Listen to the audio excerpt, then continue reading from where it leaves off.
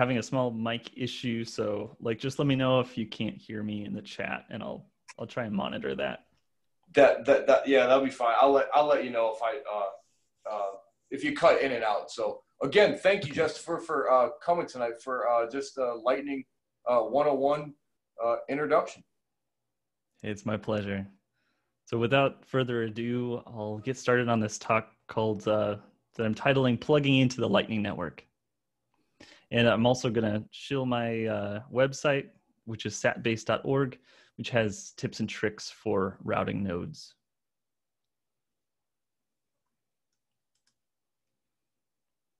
So the main questions that I was prompted with for this talk are, what is the Lightning Network? How can I use the Lightning Network? How does it function? And at the end, where is it headed? And I think I'll be spending the most time on how does the Lightning Network function. And this is at a high level, and we're not going to get into the real specifics. So disclaimer, high level functional overview, not super technical. I'm not a developer, I'm mostly a user. So do your own research. As always, don't trust, verify. Just a quick reminder that Lightning is still kind of reckless, but it is getting better. And the whole protocol is changing rapidly, and all of the content here may change, but I'm trying to focus things on the things that will stay constant. But once again, we're at the bleeding edge of this technology. So what is the Lightning Network? It is a possible scaling solution for Bitcoin.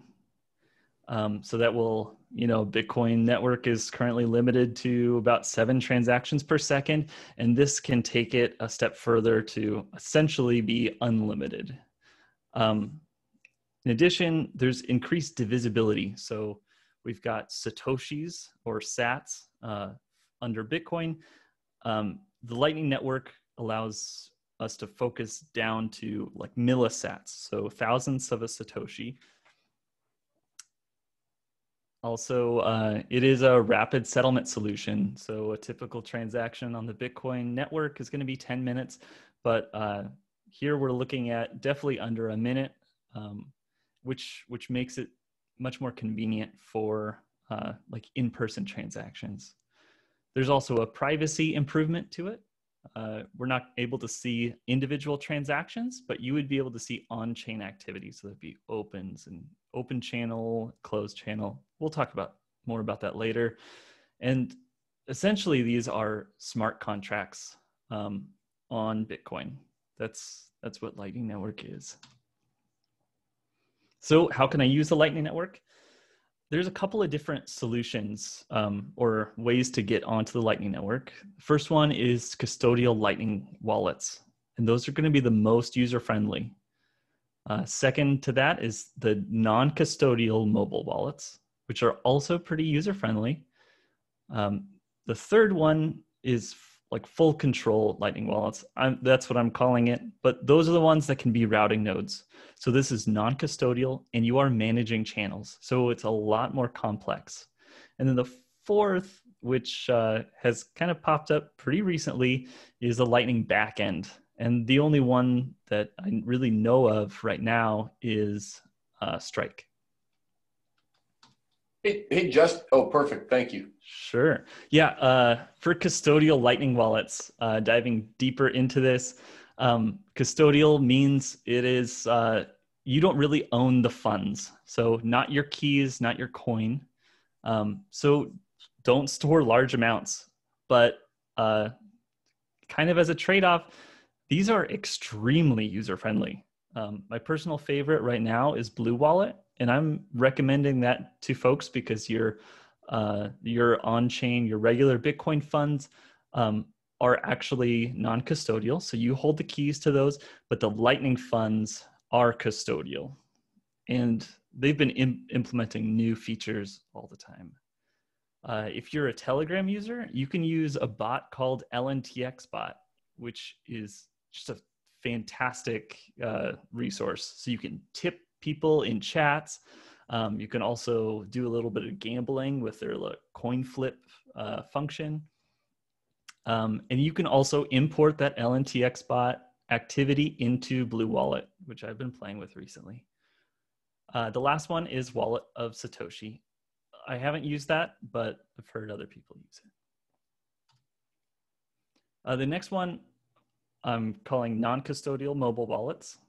So these are kind of a user-friendly solution that eliminates your need to manage channels. Let's see, I saw Moon Wallet, which is the blue M over there. They recently let out Moon 2.0, which means like you've got sort of a single balance. So it kind of mixes both on-chain Bitcoin and Lightning Network funds. And I'm not totally sure how they do it, but I enjoyed the original Moon wallet. It wasn't my absolute favorite wallet, but I'm kind of excited to try out their new 2.0. The other one that's popular is Phoenix Wallet and Breeze Wallet. Those are both very user-friendly wallets. Okay, routing nodes. Let's see. This is my bread and butter. Where you're managing channels. These are non-custodial completely, and you can also participate in the liquidity marketplaces, which I'll talk a little bit more about later.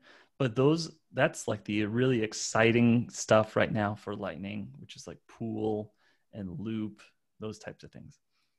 So the hardware for that, there's two Raspberry Pi solutions. Actually, I think all of them are Raspberry Pis. There's Raspi Blitz, which is pretty easy to deploy. There's Raspi Bolt, which is you're entering every single line of these codes and building it yourself. Then there's also Noddle and Umbrel, which are more plug and play. Yeah, we just did a Umbrel presentation 2 weeks ago, I believe, and trying to get people on to start providing some liquidity in these channels. So that's our next step.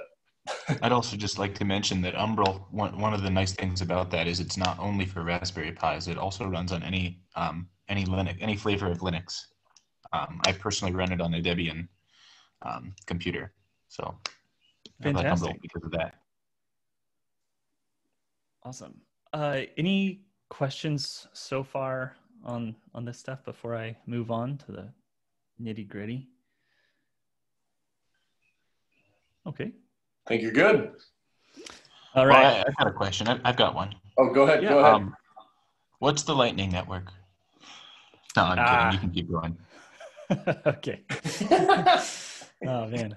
All right. How does Lightning Network function? So there's two parts to this that I'm going to cover. The first one is we're going to kind of get in depth about channels. And next, we're going to talk about routing. Okay. How does Lightning Network function? So basically, these are agreements that are made between users that are called channels. And those channels are formed in an on-chain transaction. And they're also closed in a secondary on-chain transaction. And you can have an unlimited amount of transactions between that channel open and the channel close. And those transactions that would be Lightning transactions happen outside the blockchain. So if you're watching the blockchain, all you're seeing are sort of like the net. So you would see funds go in, and then at the end of the channel, you would see funds go out, kind of just settling all those intermediary transactions. So I'm going to introduce Alice and Bob here for our channel. Alice here opens a channel with Bob. We're going to make it 1,000,000 sats. So I have 1M sats. That's how I shorten it. And so Alice pays 1,000,000 sats to a wallet that Alice and Bob control.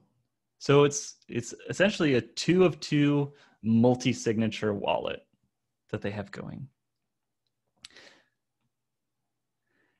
And Alice and Bob both sign a payout agreement. So since Alice supplied the funds here, Alice gets 1,000,000 sats and Bob gets 0 sats. And so that closing transaction can actually be broadcast at any time by either of the parties. So it could be Alice or Bob that says, I want to terminate this relationship, and we can settle up on the blockchain. So the individual Lightning payments are just updates of that payout agreement. So Alice pays Bob 250 sats via Lightning. And you can see that instead of Alice having the whole 1 million sats, she's got the 750 and Bob has the 250. So that would be a payment from Alice to Bob. Now the local balance and the remote balance together form the channel capacity. And just a quick note, just for simplicity purposes, I'm going to ignore the commit fee, which is sort of reserving a balance to pay that forced close.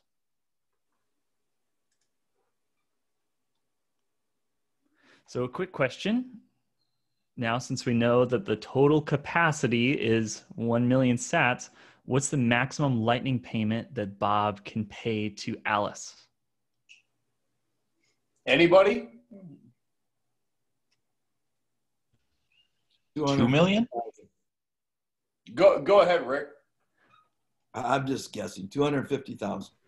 250,000 is the answer. Thank you so much for volunteering for that. And again, that's because that's just because that's only what was brought into the channel, which was 100% funded by Alice. So if Bob brought more on his end, it would increase, correct? Yeah, so it's governed by that initial on-chain transaction forming the channel. So the capacity of the channel can never change throughout the life of the channel. So it always has to add up. So you got local and remote, and those always add up to the capacity plus that commit fee, which I'm ignoring for this. Got it. Thank you. All right. So channels. Alice and Bob's nodes must be online to send or receive.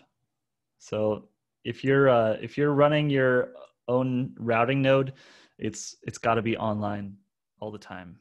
And payout updates in a channel cost 0 fees. So between Alice and Bob, they're not going to charge any routing fees since it's just between them two. And just a warning here, if your node goes offline, the funds may be stolen from your channel when publishing old channel states. So, both Alice and Bob have a copy of all those previous channel states of like where that payout agreement actually landed. So they could publish it at any time. So the defense against that is watchtowers, which would be able to publish a penalty transaction, which would say, you cheated, I'll be able to steal all the funds for you. But that's aside. There are some Lightning wallets that have watchtowers built in, like BLW does that. And then if you use BLW, you don't even have to worry about channel closures because you've got a watchtower built into your wallet and that watchtower is always online. It's one of the nice features of that one. That's a fantastic note. Thanks. I've got a quick question. It may be obvious, but this is all new stuff to me. So you said that when you open a channel, between the time you open the channel and close it, that you can have unlimited amount of transactions. Is that what I heard you say? Yep. Okay, so when you close that channel, is that when everything gets sent through the blockchain? So, or does it get sent little by each transaction, or is it everything that you've done gets sent at once? Let's see. So there's payout agreements that are sort of updated constantly throughout the life of the channel. And so that payout agreement both sides will have the latest copy of that. And if you broadcast that payout agreement, that's going to finalize saying, like, for example, Alice getting 750 and Bob getting 250. So that broadcasting that payout agreement in a forced close will sort of that'll dictate what those amounts are to each of the channel parties. Does that make sense? Yeah, you answered my question. Thanks. Okay. Another way to put that is that at the end of during a channel closure, there's only one transaction that goes on the blockchain, and that one transaction, it's not like if you did 1,000 transactions in the meantime, you're not going to broadcast 1,000 different transactions when you close the channel. You only broadcast one, and that one transaction is a rather small size. All it says is, Bob gets his share and Alice gets her share, whatever their latest agreement was. And it's a pretty small transaction. It's two inputs and two output, or no, one input and two outputs. That's it. One of them goes to one of Bob's addresses. One of them goes to one of Alice's addresses, unless you do forced closures, which is probably coming up soon. And those are more complicated. Yeah, I think just before we started the recording, we were talking about the griefing attack and whatnot, where you might have pending payments happen, and those recently are in the latest version of LND.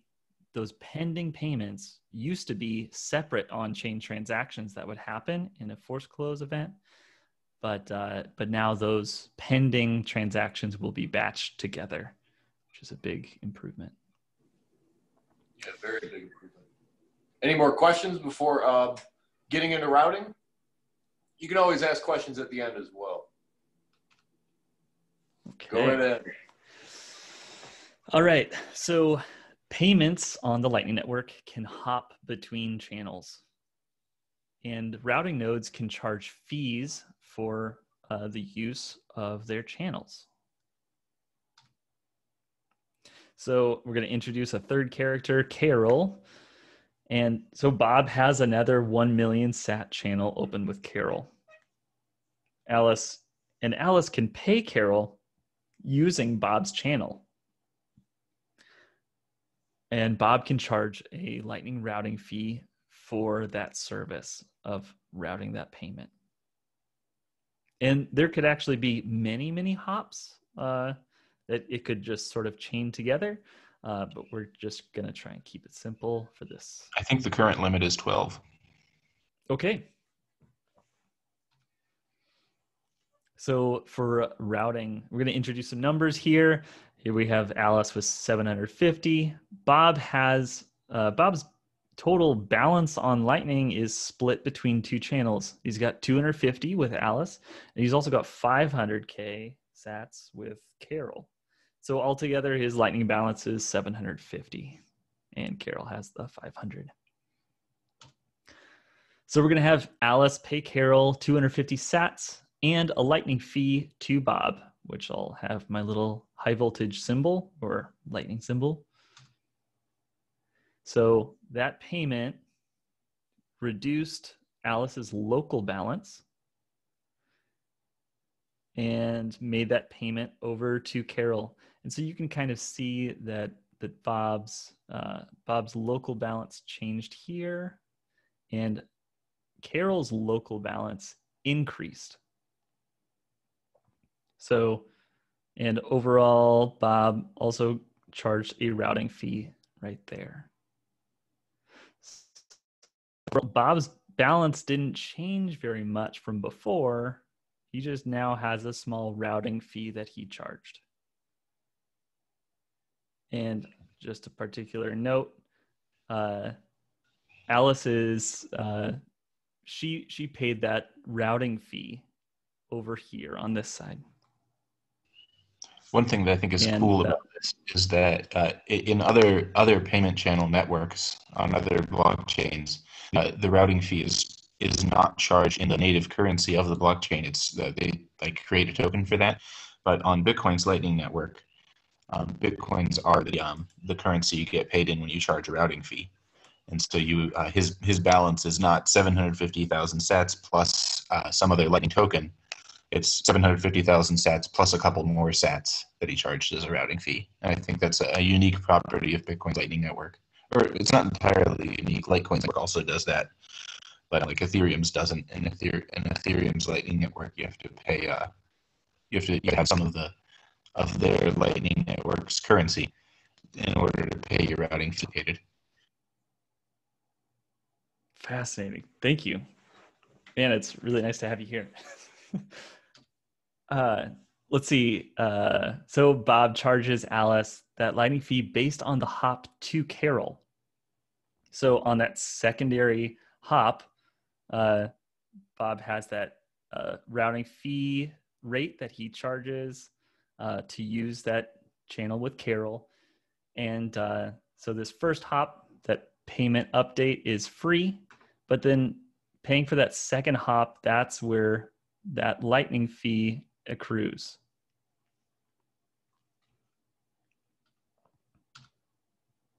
Okay, here's a pretty tough question. I don't expect people to get this right, but what is the maximum that, oh no. That's sort of the answer. What is the maximum that Alice can pay Carol, ignoring fees?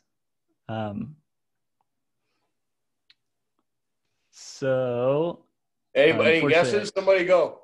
Somebody go and guess. Well, when you say ignoring fees, are you saying we ignore the fee that she paid to Bob? Yeah.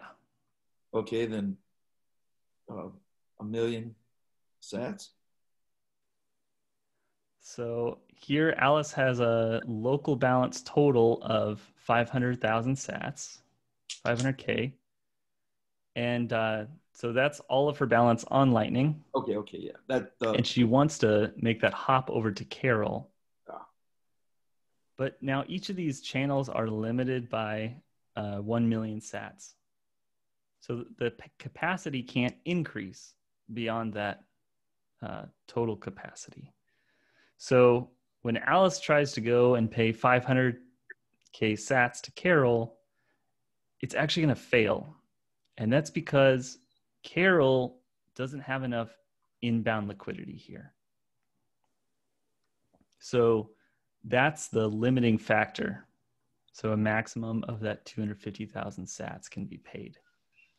Because as soon as she gets 250 of those 500, her channel is now full. She'll have 1 million sats, and a channel can only go up to that million if that's what you originally put into it. It can only go up to that original amount.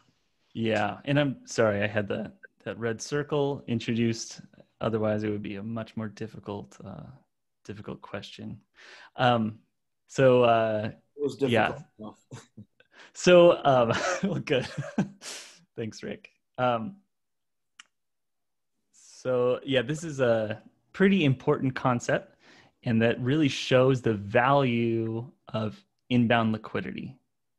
When Alice goes to pay, she can't actually see this channel between Bob and Carol. All she knows is she wants to pay Carol. That's her destination. She doesn't really know how it's going to get there. And she would experience an error that would say temporary channel failure. Like, what does that mean? Oh, it's usually a liquidity issue. So as I said, Alice can't see the balance of Bob's channel to Carol, and she will experience a payment failure for payments larger than that 250,000. One analogy that I like to use here is an analogy about measuring cups. When you put in a bunch of Bitcoins into a channel, the channel is now full. It's full of the money that you put into it. And you can't receive anything into a cup or a measuring cup that's already full, right? So when you first put in Bitcoins into a channel, you can't receive anything. What you have to do is empty that channel or spend some. You have to pour some of the sats out of the channel and into somebody else's wallet, like by buying stuff, for example. And then once you've done that, once you've spent some, now your channel's not completely full anymore. So you can receive up to that, if you poured out half, for example, if you poured out half your sats out of your channel, you can now receive that whatever amount you spent, and then you'll be full again. So there's a balance that goes on where you have to empty your channel at least somewhat. You don't have to empty it all the way in order to receive money, but you have to empty it somewhat so you can receive some. And thus, it's kind of a balance of if you're gonna have money in the Lightning Network, it's for payments. It's because you want to spend your Bitcoins, and that's because you have to do that in order to receive anything on it. Yeah. So half the job for routing nodes like Bob here is to actually manage those balances so that you can capture some of the larger payments that go through and kind of predict, well, is Carol going to be receiving lots of funds? Maybe I should increase my local balance to Carol so that I can send more funds her way. Okay, some additional notes on routing. The fees that you charge are public, and you'd be able to see those on a site like 1ml.com. There's both a flat fee that you could charge and a parts per million fee rate, which on some user interfaces it's called MSAT per sat.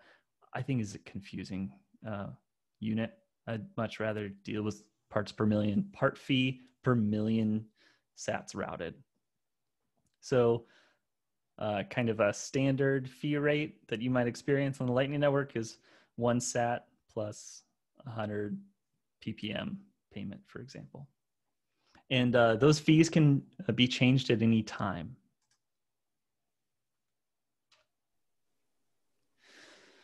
In summary, routing nodes are getting passive Bitcoin income. So you have to maintain inbound and outbound capacity in order to route payments. Routing nodes don't really know the ultimate origin or destination of those payments. They kind of only know where this payment is going, the next hop. So these are Tor routed. They only know the adjacent channel details. And the incentives are for high uptime, long-lasting channels. So you want to be, active all the time. If there's a failure, usually routing nodes will kind of route around if there's a recent failure, so they don't have to explore. And can you briefly share what the scoring method is at the moment for just Lightning nodes right now? There's a whole bunch of kind of scoring methods that are being explored right now. Let's see, Lightning Pool uses Boz scoring after like Alex Bosworth and Balance of Satoshis. Yeah. And that metric for scoring is actually opaque. No one knows what exactly his algorithm is for scoring, but that is the score. But then there's other scoring methods which are looking at betweenness. So how many like nodes on the network is your node between? So are you in the middle of the network or where are you? Interesting. The measure of your connectivity would be another way. It sounds like another way of putting that. Yeah. Like how many nodes could you reach? But there's a whole bunch of ways to kind of evaluate this, and it's going to change.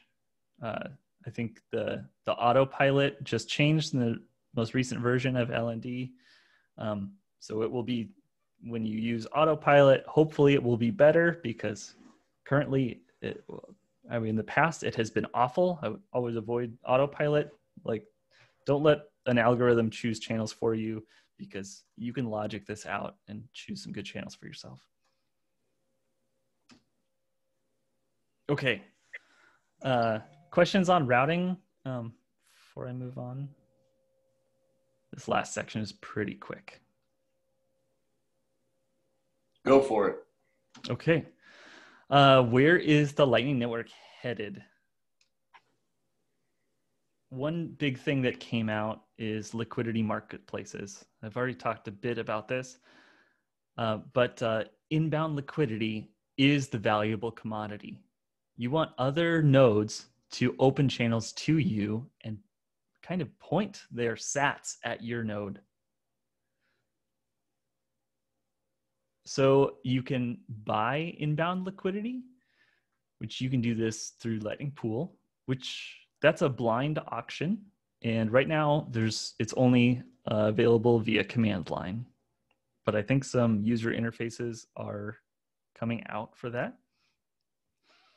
There's also Lightning Liquidity Bot. I've written about this on satbase.org. And so you can read that article. It's quite easy to use. Maybe a little bit easy to use compared to Lightning Pool. And you don't need to earn some status before using it like you do on Lightning Pool. You can also sell inbound, and you can use Lightning Labs' other product, which is Lightning Loop. And you can sell inbound to them, which allows retail stores to continue to receive payments via Lightning. Don't forget Chain Market. That's another one of those liquidity marketplaces where you can earn an income by either transferring Bitcoins from the Lightning Network to the base layer, or vice versa, transferring Bitcoins from the base layer to the Lightning Network and taking a fee either which way.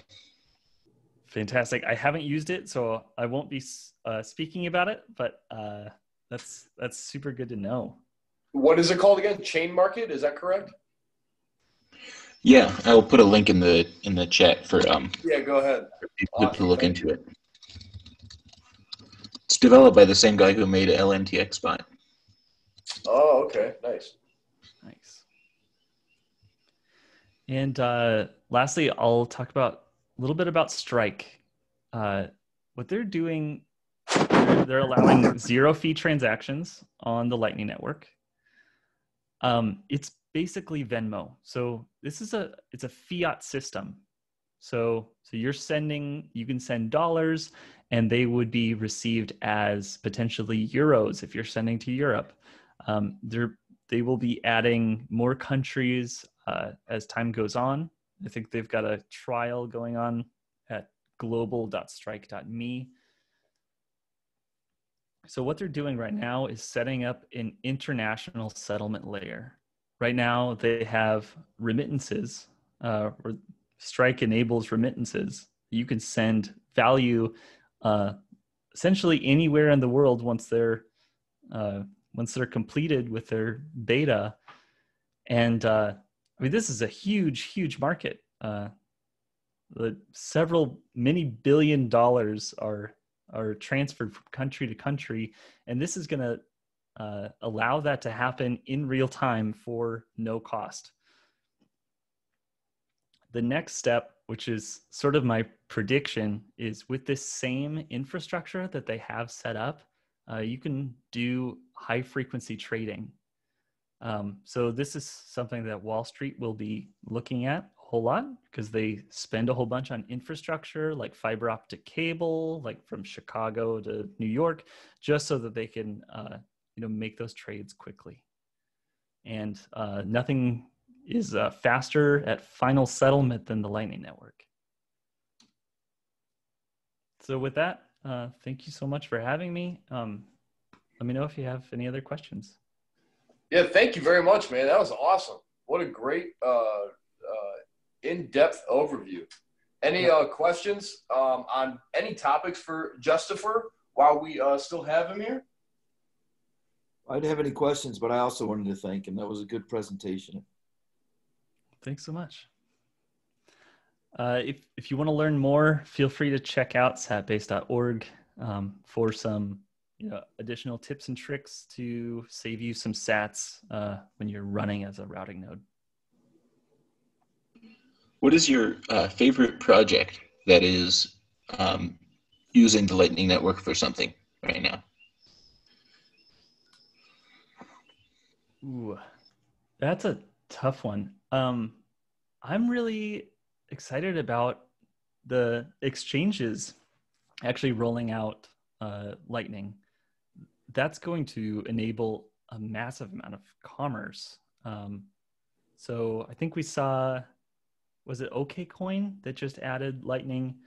River Financial has Lightning, and Bitfinex. And I've been using those as swap services for a while, which has allowed me to earn some, much more significant routing income other than just routing payments. But in the buying and selling of liquidity, I think that's really where the money is for routing nodes.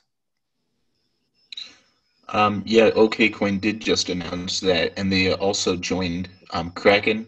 Has announced it. The ones which have implemented it so far are Bitfinex and River, and there's at least one other one that's implemented it. But then Kraken and OKCoin and BitTrex, I'm not sure how they pronounce that, also are three additional ones that have announced it. Oh, and Coin Corner in the UK is another one that already implemented it. Yeah, Obi and Danny over at Coin Corner did. Yeah, I think they're going to have a tremendous amount of potential because that just is where all of the liquidity is going to be, whether we like it or not. I mean, we don't want it KYC, but too bad. That's just the easiest onboard. I also like thinking from this perspective as well. Just for the little bit of mining that we do here, the possibility of receiving minute-by-minute payments directly from a potential pool via Lightning. I think that could be extremely powerful and really flatten out the volatility for miners on their income and paying their bills. It works a lot better if you have minute-by-minute income rather than getting a lump sum every 10 days. So that's Max, there's a guy who wanted me to let you know that he's waiting to get in, and he's in the queue or whatever it's called. Yeah. I got him right here. There we go. Now he's in. Hey, Max, you can change that setting so people don't have to wait in the waiting room too if you wanted to. Can I? I can change that on there? Yeah, just go to Zoom and settings and you can change it. That way people could just pop in when they want to. All right, perfect. Yeah, I'll play with that. But the other project that I neglected to give a shout out to is Thunder Hub. They've got it's total eye candy as far as just checking up on your node and seeing where your channel balances are, and allows you to do circular rebalances so you can kind of move liquidity around between your different channels. Super cool visualizations, and I think there's a lot more to come from APOT Devon, which is the developer there. Is Thunder Hub the Blockstream Lightning balancing tool that I see? It is separate from Blockstream.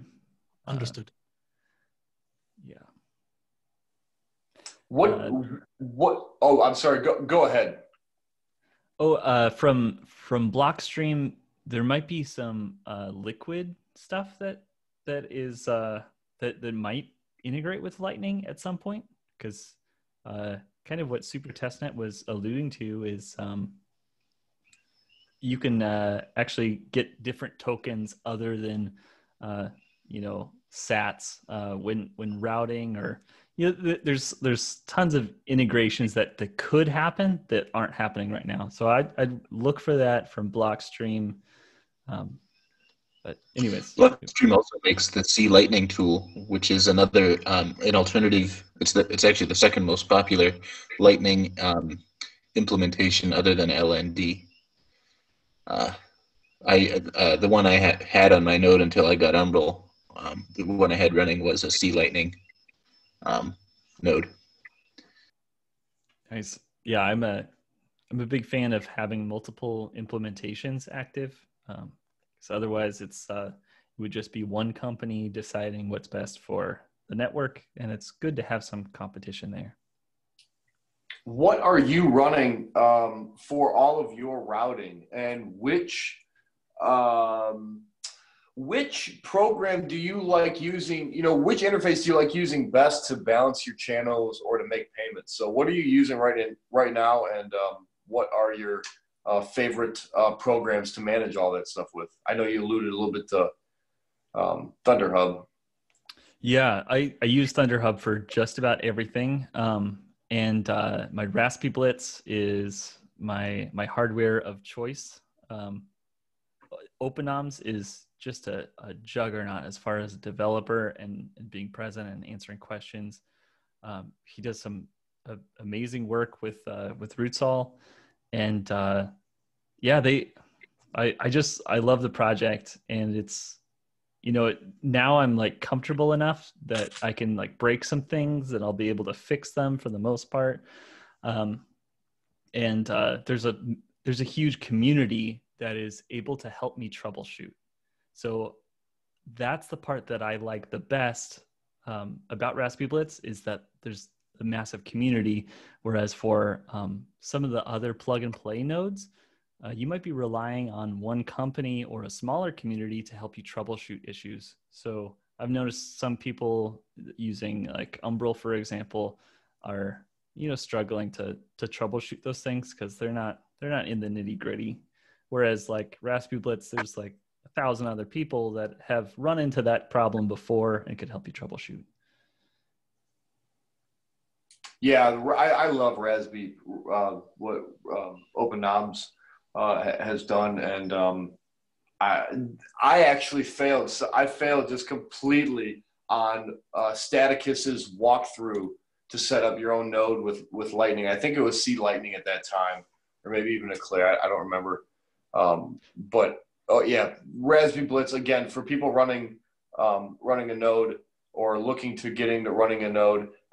Raspberry Blitz is a great platform for all different all different programs to interface with your main network Bitcoin and your Lightning Bitcoin. I want to give a shout out also to RTL, Ride the Lightning. That's a great interface as well. I know people like to use too.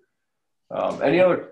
Oh no, go ahead, Jessica. Sorry to interrupt you. I want to see what else has questions for you. Yeah, when ThunderHub doesn't work, RTL is always my fallback, and it has been very reliable for me. I noticed too. What I'm finding here is, after listening to Citadel Dispatch earlier today, and I noticed this as well getting into Lightning a couple years ago. It wasn't so much an issue in 2018 and 19, but it is becoming one now.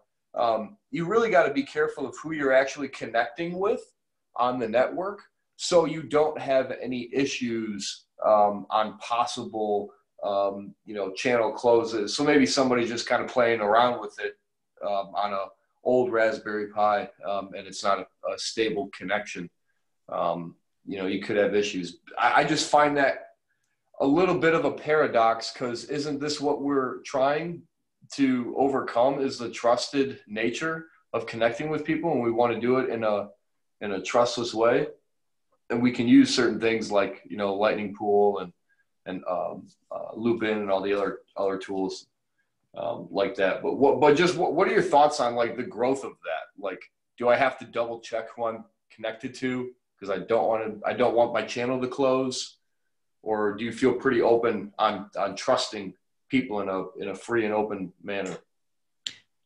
So I'm an admin of the LN Balance channels group, so in order to set up those balance channels, we're primarily using a trust method. So we're sending them on-chain funds, and in the hopes that they will open a Lightning channel and push funds to us. That involves a lot of trust, especially when you're getting into the larger channels that we call Wumbo channels. So those are above 16.7 million sats, which is quite a bit of money to trust someone with. And so we've kind of like, while trustless methods are really awesome, and I want to see more growth there, having having a trusted system and having channel peers that you know is super helpful, because then you don't have to worry so much about them trying to cheat you. And if things go wrong, like for example, recently I was unable to close channels myself. And so I was relying on other people to close the channels for me. And so having a line of communication to them was really helpful. I've heard that has been very helpful on people connecting to, or in the background, using Strike or any other payment methods in Chicago, what Jack has been working on.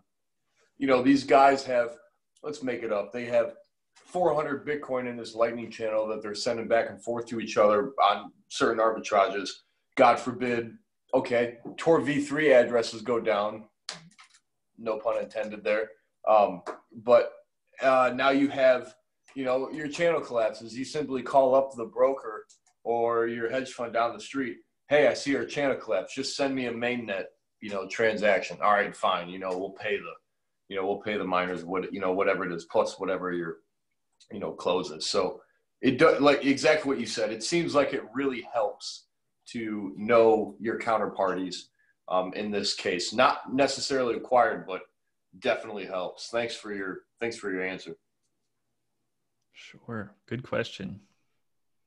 And I suppose in regards to that Citadel Dispatch, the Matt Odell's show that everyone should watch, I think Matt Odell has talked about the maturing of Lightning will be kind of the professionalization of these Lightning channels. So you will have multi-million-dollar Lightning channels between exchanges that will have like legal documentation, so they won't be able to force close that without doing kind of fiduciary responsibilities in order to close that channel. So that'll be quite interesting as well to see how that plays out going forward. I'm really excited to see that type of development. I wholeheartedly believe that there's going to be a massive amount of businesses coming into the Lightning Network that, you know, want to enjoy those features that it has with instant settlement and really low fees. And you've got anonymity or pseudo anonymity. Yeah. It's really attractive. Yeah, so my attention is very much on who's going to be moving into the Lightning Network and what sort of tools are they going to need to do their work. Joe Biden, I want my stimulus check paid in my LNURL QR code. I'll post that on my page for you. You could, all you gotta do is scan that, and I'll see that on my channel. I mean, Max, you're joking, eh? But think about the cost saving from a government point of view. Issue $1 million. You know what I mean? I mean, they have. I've heard stories that the first $600 check, people haven't even received that yet, let alone their next stimulus check. You know. I remember listening to Jack Mallers talk about the way he's using the free to him infrastructure provided by just volunteers who run Lightning nodes and Bitcoin nodes all around the network. Because like he was talking to VCs from Visa, and they were like, and Visa, not VCs from Visa, VCs and Visa, and they were like, well, it has to cost you, you know, it has to cost you thousands to manage all this whole network of payment channels and stuff, and you have to, it has to cost you thousands of dollars to do like derivatives and like currency conversions and stuff. And he was like, it doesn't cost me. Everyone's running Bitcoin and Lightning nodes for free because they're volunteers and they just like the network. So I just use their nodes to send my things over, and people buy and sell Bitcoin as a hobby. I use them to provide the liquidity, and it doesn't cost me a dime to do all these things. The Visa pays, you know, millions of dollars setting up servers and infrastructure and stuff. And he's just like, yeah, I can do all that for free. Powerful. Just what a slap in the face. What an absolute, you know, shove it where it hurts on the legacy side for these people. They're, oh man, what they have is just a cradling system to watch like that. Any other questions? Just, I suppose one last. I'm not that. I don't know a lot about Lightning. What's the is Watchtowers? Is that coming soon to Lightning, or is that already being released? What's the kind of story behind Watchtowers on Lightning? Watchtowers are available, and they have been for quite a while. Oh, nice. Let's see. Yeah, they are pretty low cost to run. Oh, sorry, what was that? I was just saying that they've been available since 2018, but they're not very popular, which is a part that seems to be because people tend not to use things until they're needed. As we saw, exchanges didn't start integrating Lightning until fees rose above $10. Just as an example, because then people started putting pressure on them to find ways to lower the fees. And with Watchtowers, when you use one, typically you pay the Watchtower a fee to guard your channels if you go offline. But there's no usage of them. Like no one, they guard you against certain attacks that can happen when you're offline. If you have a node that goes offline, and all the people who are running Lightning nodes, they tend to just stay online. And you don't need to watch. You don't need to pay them a fee. And so no one's. It seems like they're not needed right now, and no one's using them. But they're available. C Lightning has one called Eye of Satoshi. LND has one called, I think, not optimistic. What's that? Altruistic. They have something called altruistic watchtowers, and then BLW has one called Olympus Server, which is a watchtower. So those are three that I'm aware of. I think there are a couple of others, but just they're out and no one uses them. One thing to note about that is that you don't know who is running a watchtower. So if you're in the mood to try and cheat someone that is offline, you might have to contend with a watchtower, which would steal the entire balance of the Lightning channel and give it to the victim of whoever you were trying to cheat. So it's pretty scary just to have the existence of watchtowers to kind of scare away potential attackers that might try and take advantage. Yeah, I think just the sheer fact of the possibility that this channel could have a watchtower, observing should be enough to. Good point. I kind of feels just like the Chinese state or something like that. It just feels like a very surveillance state to say, you better watch out or else you're going to lose all your funds if you do something stupid. But I think it's well needed for proper incentives to make sure everybody stays on the straight and narrow. Well said. Right. Yeah. There's a bit of bluffing going on. If watchtowers aren't that prevalent, if someone asks you if you run a watchtower, you should emphatically say yes. Yes, exactly. I and Satoshi have been running it. Check out 1ml.com. I run all three implementations. That's all. That has watchtowers built in is Electrum. If you use an Electrum node or an Electrum Bitcoin wallet, and you set up Lightning within it, the Electrum servers who do most of the heavy lifting on the Electrum network also serve as watchtowers over any Lightning channels that are opened on the Electrum network, and consequently, as Electrum usage grows, watchtower usage should grow because it's by default and automatic that you have one if you use Electrum. Fantastic. Interesting. I have a couple quick questions for you. If I want to start using Lightning right now, like at this very moment, within the next 5-15 minutes, what's the fastest and easiest way right this second I can get on Lightning? Blue Wallet. Blue Wallet. So we have done a Blue Wallet tutorial before, several of these, including the Lightning portion of that. We will have that up on our page in the coming weeks. So that's the best. I agree. My favorite is if somebody's saying, well, what's Lightning? All right, download Blue Wallet, open it up.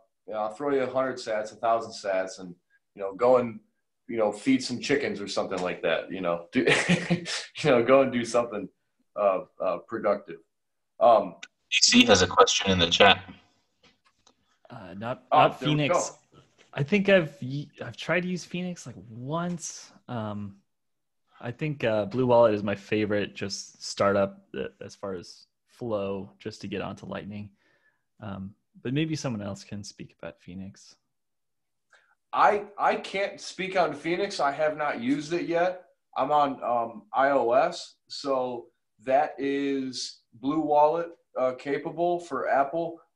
Breeze is the non-custodial Lightning implementation for Apple. And I know Phoenix is for Android. I believe they're also on F-Droid as well. That is also I believe they're non-custodial. They connect over to your node. Side note, Blue Wallet also connects. Yes, perfect. Thank you, Justifer. Blue Wallet also connects over to your node as well if you choose, I believe, through Thunderhub. I'm not sure. I haven't used Moon Wallet either, so I can't comment on that. I've heard Phoenix, though, is excellent to onboard people with Android. I mean, just my personal. I have two nephews and a sister who all have used Lightning. Well, I don't know if my sister has, but my two nephews I onboarded using Breeze and BLW Wallet, which are both non-custodial. And my sister, I gave her a Phoenix wallet, but I never ended up sending any sats to it.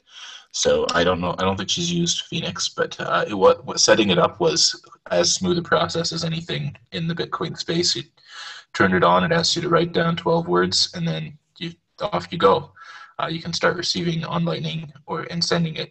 And there's it is non-custodial with an asterisk.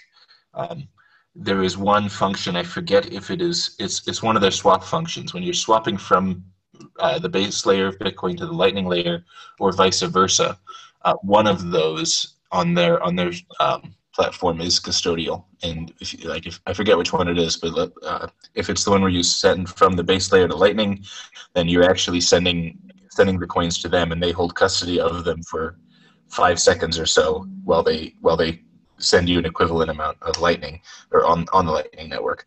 So I forget which direction it is. Well, thanks for that. I didn't know that. I mean, I've only played around with Phoenix Wallet a bit, and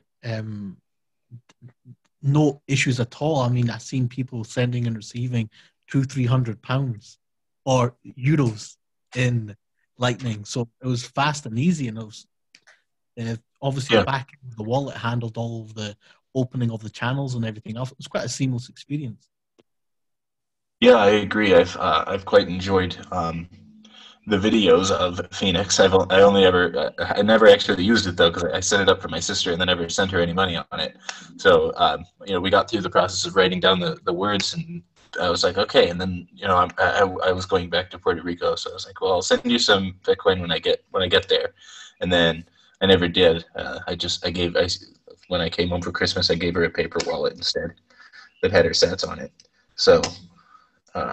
Yeah, but it was cool though. It has great videos, and everyone talks the world of it. And I think it looks great. So.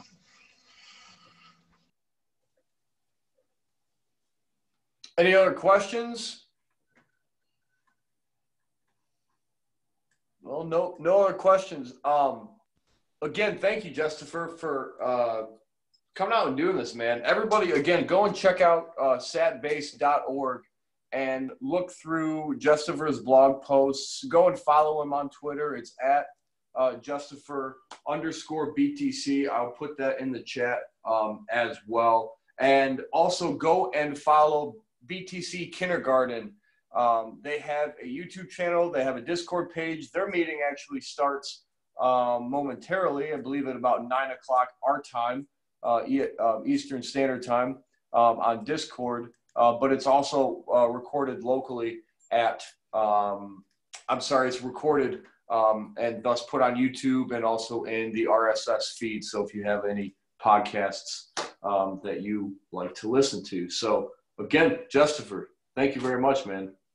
Thanks so much for having me. This was a pleasure. Quick question. Yeah. Go ahead. It's not directly related to the presentation, but Max, this recording you made of this presentation tonight, where do you store that at? I am going to put that on YouTube. The moment that the meeting ends, it automatically starts downloading the recording.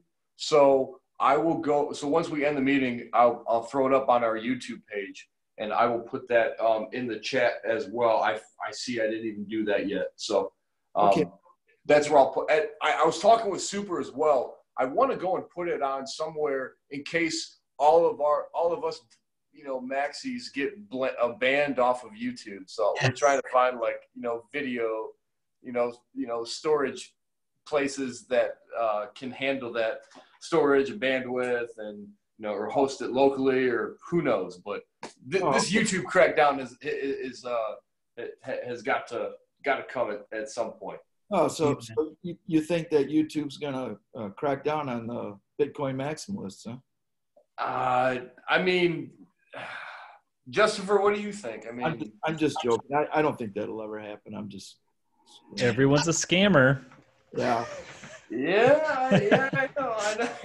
Okay, so I was headed somewhere with that question, and so I would ask Justifer.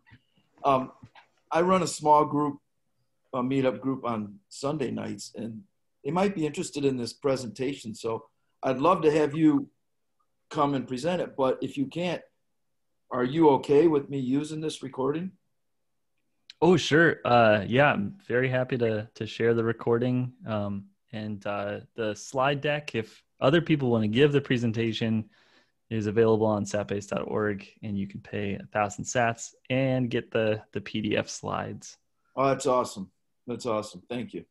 I downloaded the PDF slides. I paid I paid you quite handsomely, and thus I paid myself back that 1,000 sats from a restack. So as you should. That's great. I'll check out your site for sure. And going back to your question, Rick, I think what's interesting is a lot of Bitcoin maximalists, quote unquote, they do share a lot of similar views in regard to sovereignty and things like this. We are quite anti-authority. So I can see a future where we would be, maybe our political videos may get taken off YouTube. Yeah, no, you know what, now that I think about it, it's very possible that they might come after Bitcoin people because they don't want anybody having any deviant thoughts, other than what's politically accepted, politically correct.